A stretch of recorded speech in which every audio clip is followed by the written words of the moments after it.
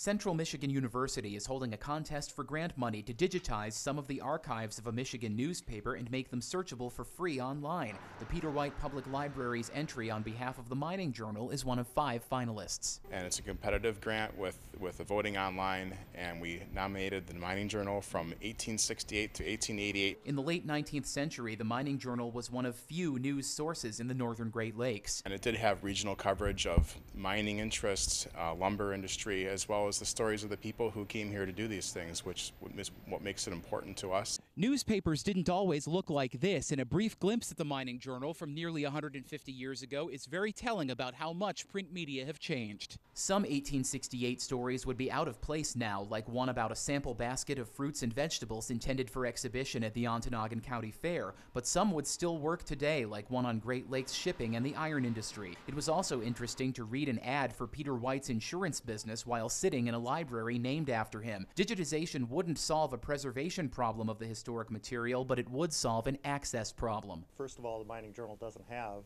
copies available of the material.